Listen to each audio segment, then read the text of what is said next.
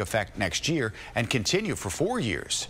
Consumer investigator Jason Knowles has more from both the company and consumers. Jason? Rob, if you're a ComEd customer, your bill could be higher by next year and then $17 more a month by 2027.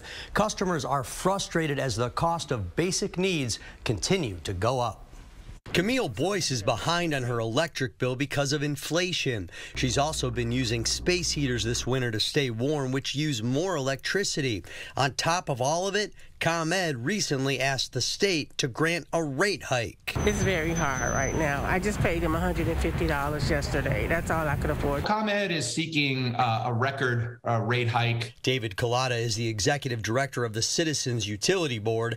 His organization, along with another consumer watchdog group, Illinois PIRG, plan to challenge ComEd's rate increase request to the state. This would be a pretty significant rate increase if they get everything that they're asking for. ComEd proposed a plan to raise rates over 4 years. Year 1, 2024, customers would pay roughly $6 more a month on their bills. By 2027, they would pay $17 more a month. That's a lot of money, and I do think that this couldn't come really at a worse time. I talked to ComEd's Senior Vice President of Governmental and Regulatory Affairs. What do you say to consumers who are struggling? I go back to our commitment to monitoring this ongoing economic condition, because we know that for some of our customers, there is a challenge of the ability to pay some of their bills. And that's why we want them to reach out to us. ComEd says there are programs to help those who qualify and says the rate increase is needed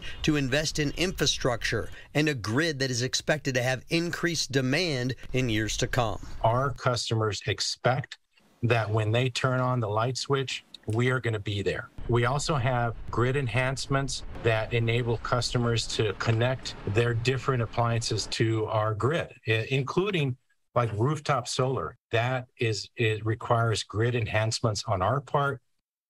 The Citizens Utility Board says it agrees that investments need to be made in the grid, although CUB says the state should make sure ComEd's profit margin is not excessive before the state approves any rate increase. Judy, Rob, more links on our website if you need assistance with your electric bill or your gas bill. It's tough out there right now. It certainly is. Okay, Jason, thank you for the information. President Biden